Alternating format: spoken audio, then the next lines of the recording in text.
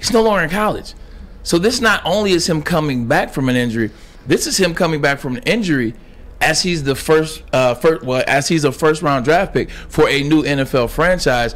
So he has to deal with that too.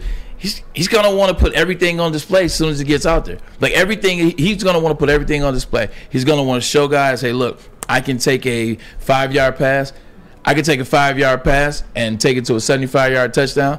I can blow by the I can blow the top off the coverage, much like you see Tyreek Hill and Waddle and there you go, Tyreek Hill and Jalen Waddle, much like that. He's want to show that I can make big plays. Like, look at this. Like, the big thing for me, Ryan and Maz, when I saw the video of him running straight ahead, yeah, he's blazing fast, but we knew that. That didn't necessarily get me fully excited, because it's forward motion. There's no stopping in that. There's no breaking down in that. There's no activating the knees. There's no activating the ligaments in that. When you're watching that, now that gets me excited. Watching him actually shake. Watch this, boom. Nice little out. 3-step out route. You saw the film, the one before that. Here it comes right there. Boom, boom. Hit him with the quick slant or the quick dig route, quick end. That gets me excited. So the key for him, you don't have to be number 12 overall the first play of the game. You don't have to try to put everything on display that first series or the second series. Take your time, be patient.